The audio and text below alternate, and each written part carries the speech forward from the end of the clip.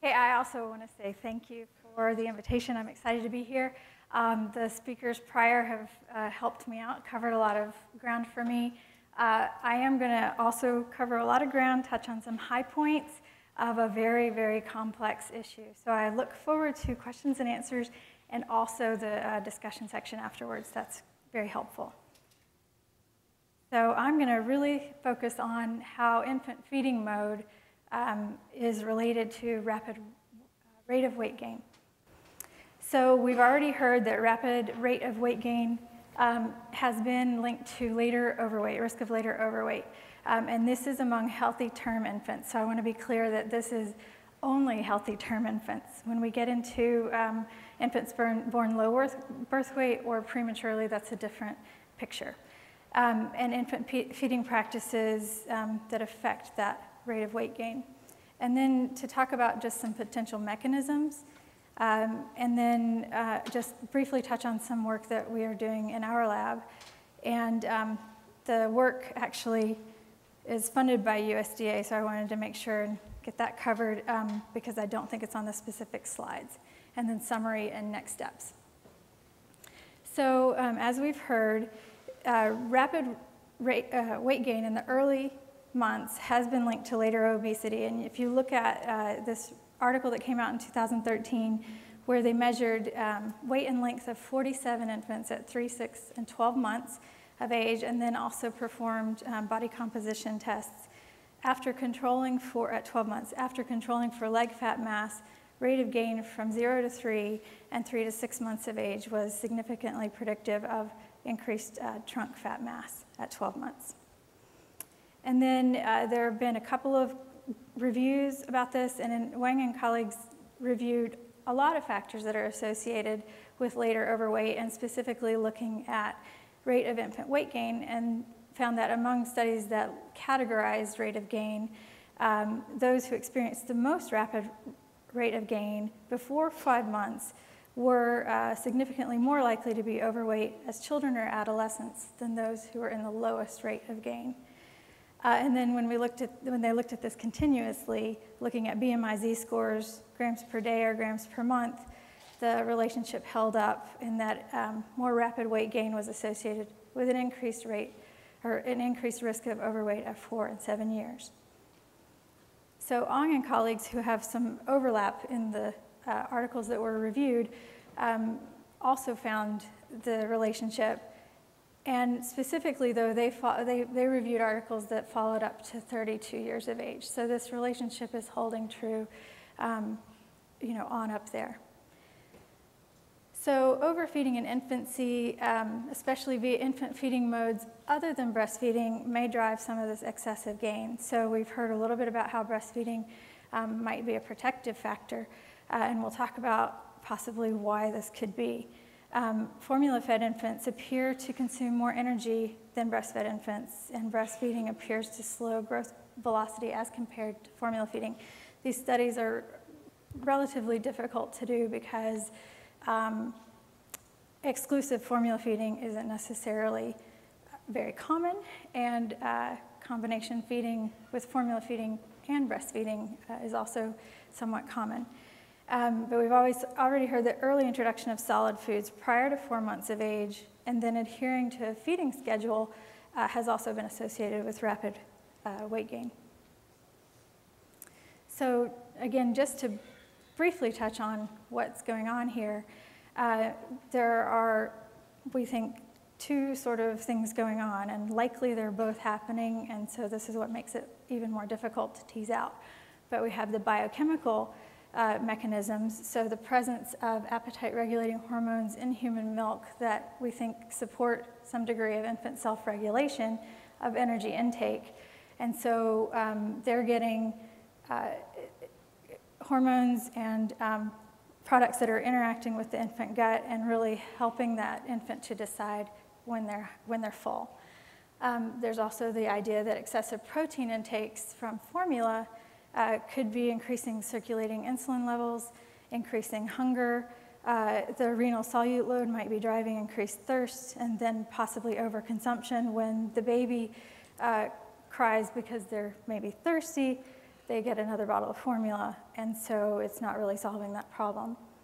And then there's emerging evidence that lower protein formulas may help to reduce this risk of later overweight, but these are very new and need to be interpreted with caution. So behavioral factors, which is really more what I work with, is the idea that the control, if you are not breastfeeding, the control tends to move to the mother or the caregiver. And so whereas a breastfeeding mother, well, let me first say, moms are excellent at knowing when babies are hungry. They're not so great at knowing when babies are full. So if you think about a breastfeeding baby, has anybody in here breastfed a child? Okay, so most of the time, you don't have to decide when they're full. They let you know, right? They either fall asleep or they are too excited about something else in the older child, or if you try to continually offer the breast, they'll bite you. So we know. If you introduce a bottle, then how many of you have seen that bottle following the head of that infant that's looking everywhere, right? It's just what you do. You're talking and you're moving that bottle and making sure that they're getting that formula, or pumped breast milk, which is a whole other new thing that's happening. But if a baby is not interested in consuming more of that formula, if the caregiver is not paying a lot of attention, they could get a good amount of formula in before the decision is made that the feed is over. And certainly if they try to bite, that's not going to do anything, right? So we do think a lot of that control moves away from the child. So this is one of the big areas that we're trying to look at. Beyond that, looking at what's actually in the bottle is something that I think we need to look at a lot more closely. And so infant formula is a very interesting thing as far as marketing and the perception of mothers and sort of brand loyalty. Mothers are very loyal, but then they're also very willing to change whatever that formula is by adding more water, less water, adding cereal, which is something we hear a lot, and certainly in our population, some other things that are maybe more unique to the area that I work in. And so we can't necessarily assume that each bottle contains 20 calories per ounce, which is what we assume. So when we think about issues that are relevant to us as an SEC group, we've already sort of looked at or heard a little bit about breastfeeding recommendations. So here we have on the top line our national goals is to have at least 80% of our population ever breastfed, so at least once in the hospital typically. And then a couple of columns over to be still exclusively breastfeeding at 3 months, so no other foods or fluids. And so you can see that the expectation or the objective drops because we know that there's a lot that goes on in those first few months that decrease the likelihood that that's going to happen, but we do want to encourage that as a goal. So you can see that as a nation, we're getting kind of close to % ever breastfed. But when we look at all of our SEC schools, none of those states are getting to that, except maybe Texas is really close. So as the Southeast, we don't tend to do as well. If you replace this with the Northwest states, you would have the picture of those that are pulling that average up. So we have a lot of work to do, but no one state, the reds, are low and the blues are high in that column. But no one state is doing any worse or any better than another. We all have lots to do. So formula feeding families, so though an effort is made to encourage breastfeeding, as you can see, if 75 or 70% of infants are offered the breast, that means 30% aren't. And one would assume that those are getting formula. And by the time they come home from the hospital, a lot more of them are going to start having formula offered to them. So we need to really pay attention to what's happening there.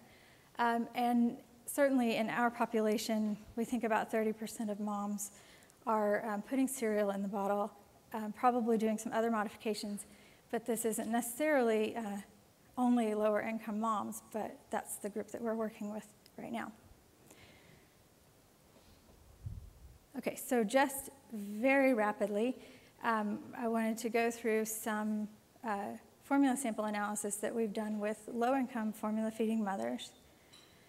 And what we did is at 2 and 4 months of age, we asked moms to record for 48 hours every bottle that they offered, how big that bottle was, if they offered cereal, and if they did, how much did they put in the bottle, what was remaining at the end of the feed, if they can estimate how much might have been lost to spit up, and then other foods and fluids that were offered. In the second 24 hours, we asked them to then provide a sample of formula. So then we took that sample and we analyzed it. And so what I'm going to just show here is a comparison between that paper record and then what we actually found in analysis. So from the paper, we assumed that prepared formula is 20 calories per ounce. If they offered cereal, we added the calories that we thought they added to that bottle, and then we had an overall average intake. And then for the actual variable, we calculated macronutrient values. We had to add a correction factor, and then we averaged that for the total calories offered and average over those 2 days. So if you look at this at the first observation, which is month 2, and the second observation, which is month 4, their actual calories per ounce from the chemical analysis is about 20 at the first time point and 25 at the second. So now, to give you some perspective, 22 to 24 calories per ounce is what's used as sort of catch-up calories per ounce in the NICU for a premature infant who we want to try to grow them a little bit quicker. So these are on the high end by 4 months of age. And so when we look at that by cereal users, and these are just people who reported any use of cereal on their food record, they are higher, 22 calories per ounce at the first time point, higher than the non-cereal users, which are 19.2. So 19.2, again, is lower than the 20 that we would have estimated. So our bottom, we never went below 20 based on the paper record. So here we can see that they actually are a little bit below 20. But 18 to 22 is sort of within a normal range. When we move on to month 4, you can see that the cereal users are having this high energy density, but so are the people reporting not using cereal. So they're either adding less water, or adding other things to the bottle. So when we started looking at how many calories per day was actually going in, based on the paper record, we had about 585 calories. Then we looked at the chemical analysis and found that it was about 26 calories less. So we're sort of overestimating what they're actually getting. And then we adjusted for one outlier, and it was about 30 calories per ounce. 30 calories per day difference. So we wanted to look at a scatter plot to try to figure out what was going on, and it's obvious that when you don't go below that threshold of 20, we never estimated based on the paper copy that moms were giving less than 20 calories per ounce, then we don't really see much of a relationship with later weight at 4 months of age. So this is two months, and then 2-month intake compared to 4-month weight, controlling for birth weight. But if you look at the scatter plot on the right, where we put in the chemical analysis, you can see that there's a good amount of mothers who have samples that are less than 20 calories per ounce.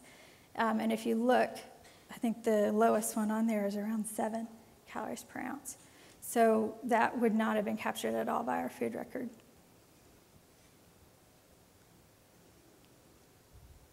So just to summarize very quickly, variability in energy density of bottle contents may be greater than is currently assumed, and results indicate that the assumption of 20 calories per ounce may not accurately represent calorie intake, especially as they don't allow for underestimates.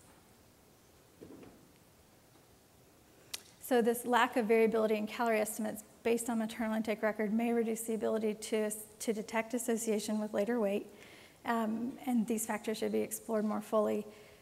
We also, results indicate that assumptions of caloric contents of infant formula can be somewhat inaccurate and can be explained, and may explain to some extent some of these differences in rate of gain. So promoting and supporting breastfeeding, where very, very little decision is made beyond whether they're hungry, and letting them decide when to end the feed, is sort of the simplest approach. We all know there are many factors related to why moms actually do breastfeed, so that's a bit of a naive statement, but certainly taking that control back might be very beneficial. And if not, we need to really be talking to moms about what they're doing with formula, and talking to other individuals who are also providing that formula. And at that, I will take questions and answers, or questions.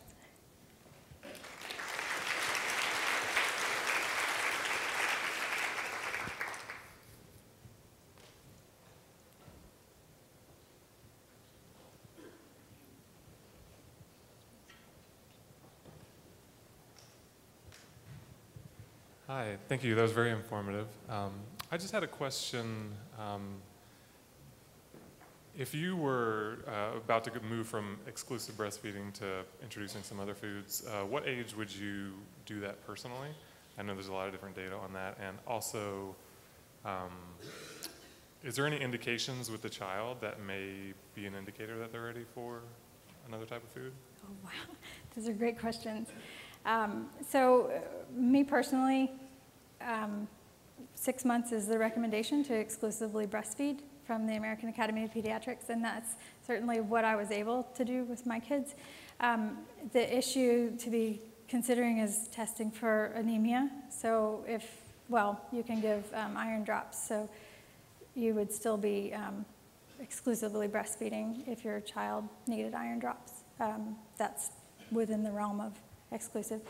But as far as indicators, that's sort of a wide open question. We know what moms consider to be indicators, but I'm not sure that we know beyond the issues, say, of iron deficiency anemia, that maybe there might be a reason to start introducing other foods if you didn't have access to iron drops. But for the vast majority of children, 6 months, if they're breastfed, 6 months is the, the majority of kids can go that far. I didn't say that exactly right, but reaching for food or crying when mom's making food or,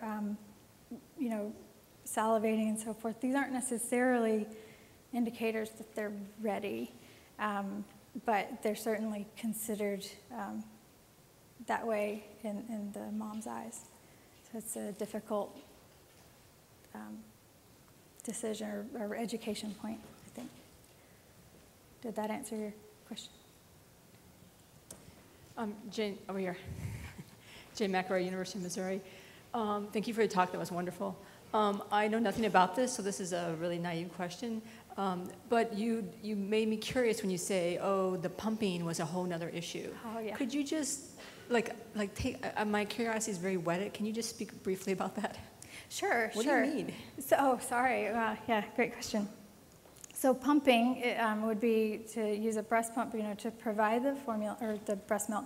And what we have found is that where that used to be relatively uncommon and used in sort of dire circumstances, somebody is in the NICU or something like that, or a mom who's going back to work who would use that as a supplement to actually breastfeeding at the breast, we're seeing a sort of this upswell of moms who do that only, primarily or only, which is a whole new phenomenon.